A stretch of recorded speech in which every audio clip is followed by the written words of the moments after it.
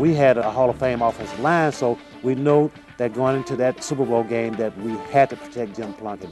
The 1980 Raiders offensive line dominated, anchored by Hall of Famers Art Shell and Gene Upshaw. Quarterback Jim Plunkett had plenty of time to throw. As Jim Plunkett and Cliff Branch quickly provided the game's first touchdown, followed just minutes later by a second. Branch to the left against Edwards. Chandler to the right. Plunkett on a straight drop back. Here comes the rush. Steps up. Can't find anybody yet. Takes off running to the left. Throws on the move. And it's caught by King at the 40. King takes over the 50. He'll go all the way. Nobody knows.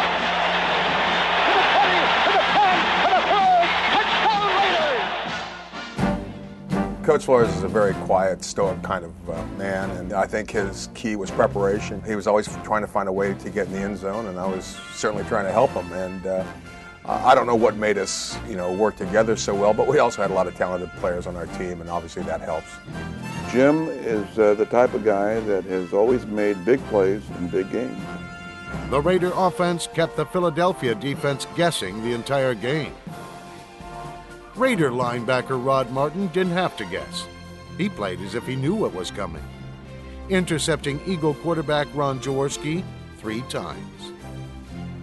Timely play by the Raider defense helped the franchise win its second world title in 5 years. Silver and black football is king of the hill in the National Football League. The Oakland Raiders are the champions of Super Bowl 15. Oakland 27, Philadelphia 10. We were the best team. We deserve to be world champions. I'm proud of you. To Tom Flores, the coaches, and the great athletes, you were magnificent out there today. I really think in my 2 Super Bowls as the head coach, that was probably our finest hour because how we did it as a wild card. It was a great organization victory. His joy in that post-game locker room was unbounded. An exciting moment for everybody involved, for us first-timers, for guys like Ted Hendricks and Dave Dalby and several others. They'd been there before, but for me it was the very first time, and I couldn't have been any happier.